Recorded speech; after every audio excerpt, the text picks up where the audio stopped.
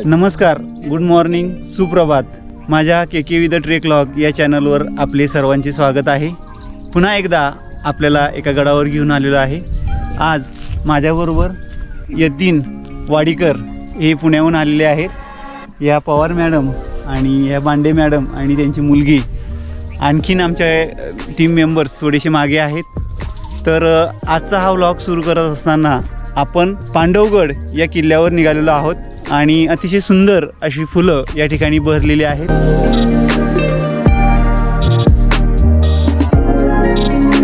वर आपल्याला जो दिसत आहे तो पांडवगड किल्ला आणि या पांडवगड किल्ल्यावर आपण आता वर जाणार आहोत। धावडी या गावातून आमच्या ट्रेकला सुरुवात होत आहे। सर्व मेंबरचा आता नाश्ता सुरू आहे। मटकी हा नाश्ता आम्ही इथं घेत आहोत। आमच्या ट्रेकला जस्ट सुरुवात झालेली आहे। वर आपल्याला पांडवगड किल्ला हा वर दिसत आहे आणि आमचे पार्टिसिपेंट हे आमच्याबरोबर आलेले आहेत। यावेळेला आमच्याबरोबर doctor, he is MD doctor Apollo हॉस्पिटलमध्ये पुण्यामध्ये आहेत, ते आहेत आणि त्यांच्या फॅमिली जे हे सुद्धा आहेत। अपोलो मुंबईमधनं ते आलेले आहेत आणि त्यांच्या फॅमिली सुद्धा आमच्या सोबत आहेत। You R from China? हां, हे चायनामधून आलेले आहेत, तर हे आमच्याबरोबर येत आहेत। तर आपल्या ट्रेकला आता सुरुवात होत आहे। गड चढायला सुरुवात झालेली आहे आणि आम्ही गड तिकडं आहे, परंतु असं ट्रॅव्हल्स मारून कुठल्याही किल्ल्यावर आपल्याला ट्रॅव्हल्स मारूनच वर जावं लागतं। पाऊस पडला की ह्याच्यात गुरु उभे राहायचे एवढं उंच आहे। हां, इथं आपल्याला लेणी, गुहा, केव्ज सापडलेली आहे आणि ही पांडवकालीन लेणी असं या ठिकाणी लोकांचं म्हणणं असतं। आणि ह्या जुन्या अशा लेण्या आहेत आणि समोर आपल्याला एक पाण्याचं तळं पाहायला मिळते आणि पाऊस झाल्यामुळं मस्त झरे वगैरे वाहत आहेत। आमचे हे सर्व पार्टिसिपेंट्स थोडेसे रिलॅक्स झालेले आहेत। पूर्ण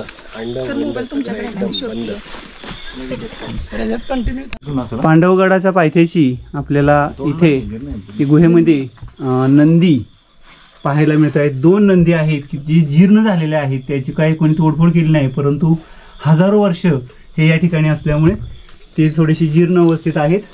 आणि त्याच्या शेजारी लागून असलेल्या या गुहेमध्ये आपल्याला शिवलिंग पाहायला मिळत आहे। वाव!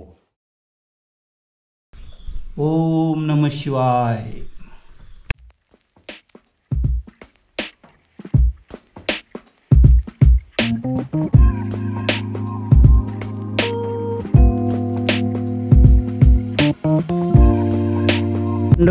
पांडवगडावरील लेणी या आता नुकत्याच सापडलेल्या आहेत। या फार पूर्वीपासून आहेत, परंतु ह्या लोकांना माहीत नव्हत्या।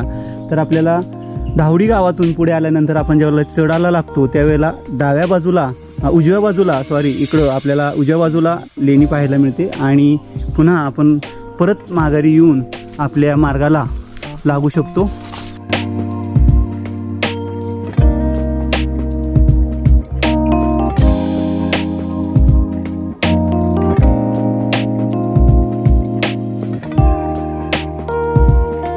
वाटेत आपल्याला एक मुंग्यांचं अतिशय सुंदर असे वारूळ पाहायला मिळत आहे।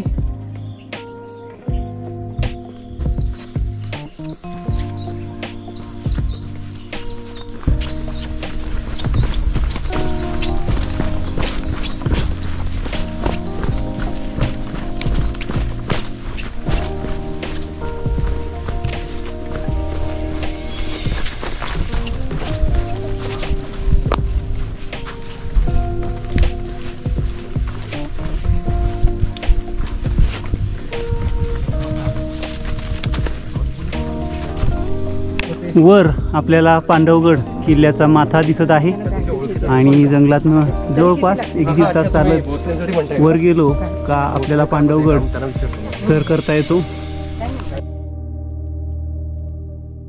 गाईड संदीप कांबळे हे आम्हाला वर घेऊन जात आहे. हे बघा लहान लहान मुलं आमच्या बरोबर आहेत.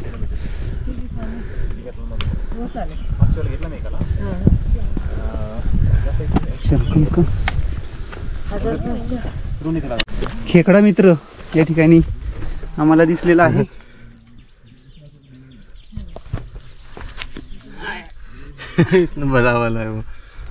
एका पॉइंटच्या ठिकाणी आम्ही थांबलो आणि आमचे सर्व ग्रुप मेंबर्स या ठिकाणी रिलॅक्स होत आहेत, त्याचबरोबर फोटोग्राफ्स काढत आहेत. आणि वर आपण पाहू शकतो पांडवगड.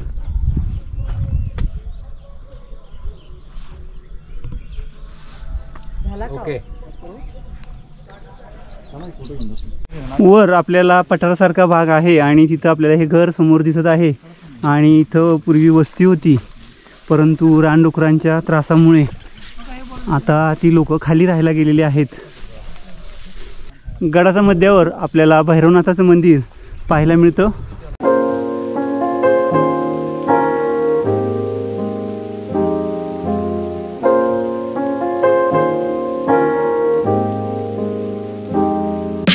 मी प्राध्यापक डॉक्टर कमलसिंग क्षत्रिय, माझा इतिहास विषय आहे. आज आपण पॉइंट ब्रेक ॲडव्हेंचर यांनी आयोजित केलेल्या ट्रेकमध्ये सर्व समाविष्ट झालेलो आहोत. सर्वांचं या पांडवगडाच्या पायथ्याला स्वागत करतो मी. आणि ह्या पांडवगडाचा इतिहास मी तुम्हाला थोडक्यात सांगतो. हा पांडवगड हा किल्ला राजा भोज यांनी बांधलेला आहे 12व्या शतकात. साधारण 1178 ते 1192 या काळामध्ये हा किल्ला बांधला गेलेला आहे. राजा भोज या राजाविषयी जर माहिती सांगायची म्हटली तर हा कोल्हापूरचा राजा आहे आणि तो शिलाहार घराण्यातील शेवटचा राजा आहे. आणि त्याचा पराभव यादव्यांनी केला आणि त्यानंतर मग इथे यादवांचं राज्य आलं. आपण शिलाहारांचे ही शेवटचंच हा जो काय भाग आहे, कारण वाई तालुका हा सातारा जिल्ह्याचा एंडमधला तालुका आहे आणि इथून इथपर्यंत मात्र शिलाहारांचं राज्य त्यावेळेला होतं. आणि भोज राजाच्या 3 राजधान्या होत्या, त्या ऋतुमानानुसार ते बदलत असे. त्यामध्ये पन्हाळा, कोल्हापूर आणि ज्योतिबा अशा 3 ठिकाणी तो आपली राजधानी बदलत असे. आणि त्यांनी बांधलेला हा किल्ला अतिशय चांगला किल्ला आहे. हा किल्ला नंतरच्या काळात आदिलशाहीने जिंकलेला आहे. आणि आदिलशाहीनंतर छत्रपती शिवाजी महाराज ज्यांना आपण सर्व ओळखतो आणि त्यांचा आदर्श संपूर्ण महाराष्ट्र घेत आहे, तर या छत्रपती शिवाजीराजांच्या पावलांनी पावन झालेल्या ह्या गडावर, या गडाविषयी मी सांगतो की महाराजांनी हा गड 1673 साली जिंकलेला आहे. म्हणजे राज्याभिषेकाच्या 1 वर्ष आधी बरोबर हा किल्ला जिंकला. पुरंदरच्या तहानंतर जी त्यांना गडकिल्ले द्यावे लागलेले होते, पुरंदरच्या तहामध्ये छत्रपती शिवाजी महाराजांना 23 किल्ले आणि त्या खालचा 4 लाख होणांचा प्रदेश द्यावा लागला होता. फक्त त्यांच्याकडे 12 किल्ले शिल्लक राहिलेले होते. मात्र 70 नंतर आपल्याला सगळ्यांना माहिती आहे तानाजी मालुसरांनी सिंहगड घेतला. त्याच पद्धतीने ह्या भागातील सुद्धा किल्ले महाराजांनी पटापटा जिंकून घेतले आणि त्यातलाच हा किल्ला 1673 मध्ये छत्रपती शिवाजी महाराजांनी जिंकला. नंतर हा किल्ला मुघल बादशाह औरंगजेब तो ज्यावेळेला सातारा भागात आला होता त्यावेळेला सातारा मध्ये येताना त्यांनी 1701 मध्ये त्यांनी हा किल्ला जिंकून घेतला होता, 1701-2 मध्ये. आणि नंतर मग पुन्हा छत्रपती शाहू ज्यावेळेला गादीवर आले त्यावेळेला छत्रपती शाहूंनी हा किल्ला पुन्हा आपल्या ताब्यात घेतला. आणि त्यानंतर पेशव्यांच्या कारकिर्दीमध्ये जवळपास 100 वर्ष हा किल्ला पेशव्यांकडे होता. मराठा साम्राज्याची शान म्हणून हा किल्ला होता.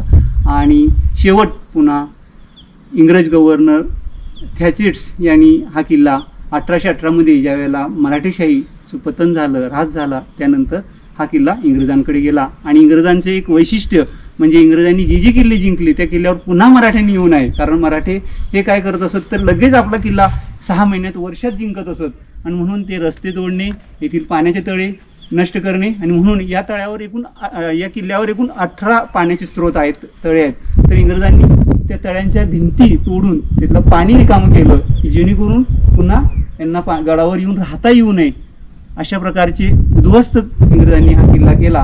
आणि त्यानंतर आज सुद्धा परंतु हा किल्ला आज आपल्याला दिमाखात आहे.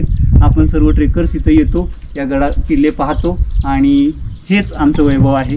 धन्यवाद, आपण ऐकून घेतलं त्याबद्दल थँक्यू.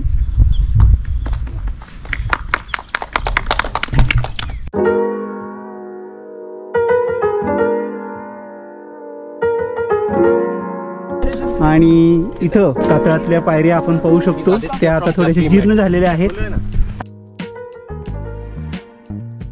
गडावर आपल्याला सुंदर बहरलेली फुलं दिसत आहेत आणि त्याचबरोबर ही घाणीला सुद्धा अतिशय चांगली फुलं आलेली आहेत. आम्ही काल परवा 40 गाव येवला या भागात गेलो होतो, तर तिथं याला गुलतुरी असं नाव आहे आणि आपण घाणेरी म्हणतो, परंतु ते त्याला गुलतुरी असं म्हणतात. पुढे गावातून पुढे आल्यानंतर आपल्याला पहिला दरवाजा लागतो, तो हा प्रथम दरवाजा, महादरवाजा सुद्धा आपण त्याला म्हणू शकतो. हा पहिला दरवाजा, या दरवाज्यातून आपण किल्ल्यावर वर प्रवेश करतो. पांडवगडच्या पूर्वेच्या बाजूला जसं जसं आपण येणार तसं जसं आपल्याला पलीकडं मागच्या बाजूला हरेश्वरचा डोंगर दिसत आहे. हरेश्वरच्या तिथून असं इकडं आपण या बाजूला आलो का इथं आपल्याला चंदनवंदन हे 2 दुर्गजोडी किल्ले दिसत आहेत. चंदनवंदन दुर्गजोडीच्या मागं कल्याणगड हा किल्ला आहे आणि कल्याणगडच्या इकडे चंदनवंदनच्या बरोबर इकडच्या मध्ये जो आहे 2 डोंगरांचा, तो आहे जरंडेश्वर. श्री क्षेत्र जरंडेश्वर हे हनुमानाचं मारुतीरायाचं जागरूक देवस्थान आहे. त्याच्या पुढं आपण इकडं आलो का आपल्याला वैराटगड हा किल्ला दिसत आहे आणि इथून असं पुढं आलो आपण का वर पठार जो दिसतो आहे तो पाचगणीचं प्लॅटू पठार आहे. पाचगणीचा पठार आणि इकडच्या बाजूला पुढं आपल्याला महाबळेश्वर आणि इथं हे धोम धरण आणि धोम धरणापासून बरोबर समोर वर जो आपल्याला उंच सुळका दिसतो आहे तो कमळगड आणि कमळगडच्या इकडं आल्यानंतर आपल्याला केंजळगड आणि त्याच्या इकडं रायरेश्वरचं पठार, ह्या अशा संपूर्ण मोठा विस्तीर्ण प्रदेश हा आपल्याला पांडवगडावरून दिसत असतो. वर बालेकिल्ला आहे. बालेकिल्ल्याच्या खाली येता येता आपल्याला एक पाण्याचं टाकं दिसतं. पाण्याच्या टाक्याच्या इथं येताना काळजीपूर्वक या, नाहीतर आपणच पाण्याच्या टाक्यामध्ये पडण्याची शक्यता जास्त आहे. त्यामुळं पाण्याचे टाके हे बघा, हे पाण्याचे टाके असे मोठे पाण्याचे टाके, तिकडून जाऊन मी दाखवतो. वरून आपण बघितले हे टँक खालून अतिशय असं सुरेख असं हे खांब टाक आहे. याच्यामध्ये 2 खांब आणि आणखीन पुढं पाणी अतिशय पिण्यायोग्य पाणी आहे. हे बघा, मी वरून 2 म्हणत होतो, परंतु इथं 1, हा 1, 2, मागे 3, 4, 5 ते 6 टँक्स या ठिकाणी आपल्याला 5 ते 6 खांब या ठिकाणी आहे, म्हणून याला खांब टाक असं सुद्धा म्हटलं जातं. आणि ब्रिटिशांच्या नजरेत कदाचित हे पडलं नसावं आणि त्यामुळे हे पाण्याचे स्रोत अजूनही चांगला आहे, पिण्यायोग्य पाणी आहे. बालेकिल्ल्याच्या मार्गावर आणखीन एक दुसरं पाण्याचं टाकं आपल्याला पाहायला मिळतं.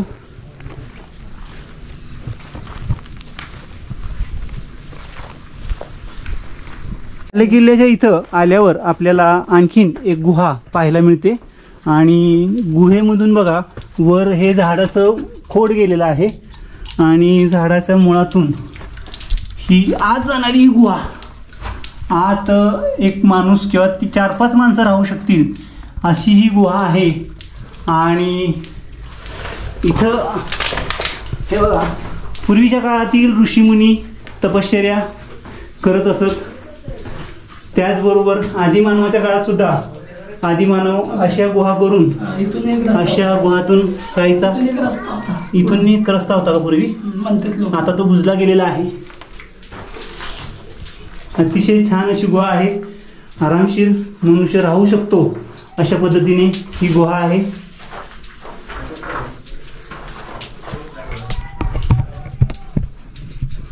पांडवगडच्या बालेकिल्ल्याच्या जवळ आणखीन एक पाण्याचं टाकं आपल्याला दिसत आहे आणि हे पाणी पिण्यायोग्य असं आहे आणि इथून आम्ही बॉटल्स भरून घेत आहोत.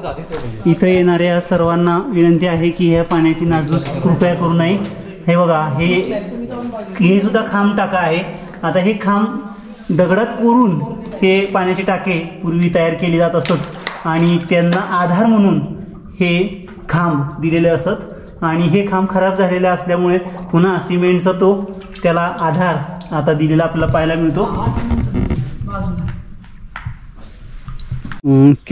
किरकोळ अशी जखम झाली आणि त्याच्यावर घावपाला कसे काय म्हणतात त्याला आता इकडच्या बाजू आपल्या कुठला पाला कुरमुडीचा कुरमुळीचा पाला हे अँटीबायोटिक असते थोडीशी जखम वगैरे झाली काय लागलं का ते चांगलं होतं. आणि हे बघा निसर्ग आपल्याला खूप काय देतं आणि त्याच्यामुळे निसर्गाचं रक्षण करा, निसर्गाचं संवर्धन करा, जतन करा, पुढे चला.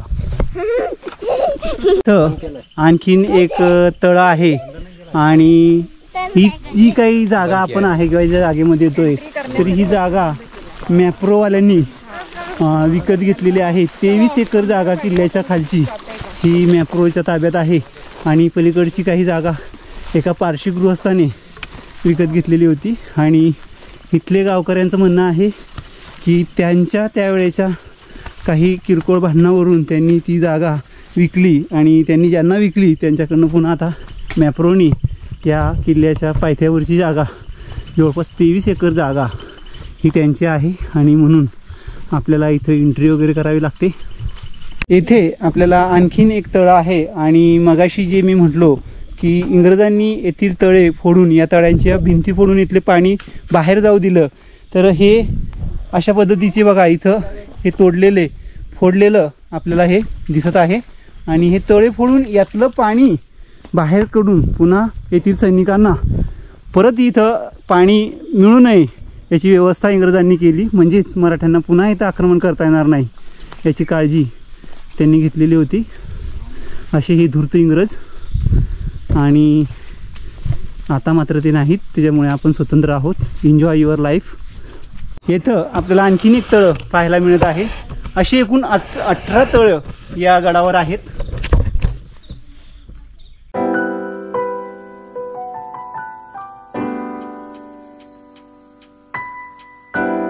पुढं आल्यावर आपल्याला आणखीन तळे पाहायला मिळतात आणि हे सप्तर्षी तळे असं सुद्धा आपण म्हणू शकतो याला, कारण एकाच ठिकाणी 7 पार्टिशन करून 7 तळे छोटे छोटे तळ्यांची बाजू या ठिकाणी आहे. आणि मध्ये जे आपण पाहत आहोत ही जी नासधूस किंवा तोडफोड केलेली आहे ही ब्रिटिशांच्याकडे किल्ला गेल्यानंतर 1818 नंतर त्यांनी ही नासधूस केलेली आहे.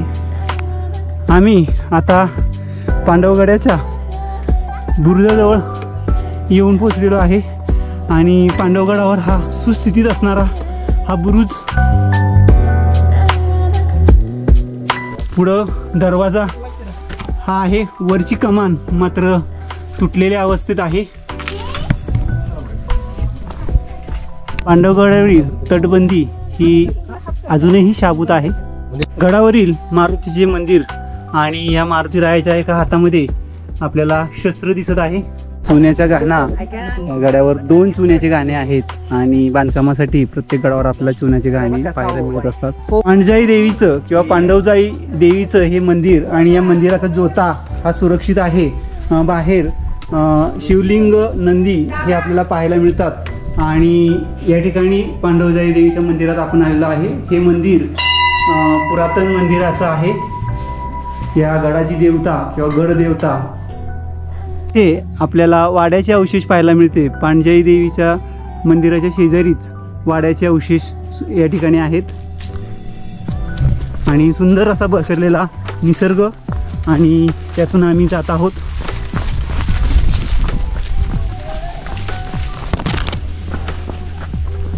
कमरेच्या वरपर्यंत उगवलेले गवत या गडावर आपल्याला पाहायला मिळते. आपण ज्या पॉईंटला आलेलो आहे तो टेहेळणी बुरुज किंवा टेहेळणी पॉईंट म्हणून ओळखला जातो. टकमक टोक असं सुद्धा याला म्हणतात. पांडवगडावरील टकमक टोक असं आपण म्हणू शकतो. आणि हे या ठिकाणी असणारा हा बुरुजाचे अवशेष आपल्याला पाहायला मिळत आहेत.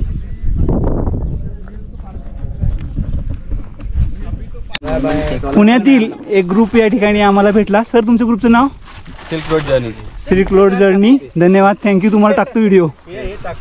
गवतातून इथं बिबट्या चाललेला आहे आणि हे बघा जसं बिबट्या गवतातून जातो तसं मी निघालेलो आहे. खाली रस्ता आहे मित्रांनो, पायवाट आहे परंतु ती डोक्यावर गेलेली आहे गवत. पांडवगडावरील हे निसर्ग सुंदर फुलं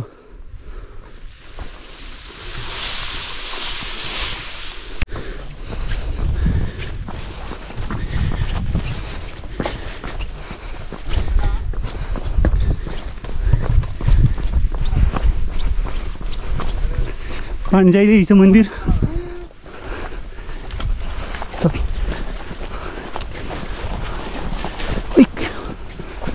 एक मिनिट. आणि आता मी माझ्या ब्लॉगला एंड करत आहे, संपवत आहे. आपल्याला जर हा ब्लॉग आवडला असेल लाईक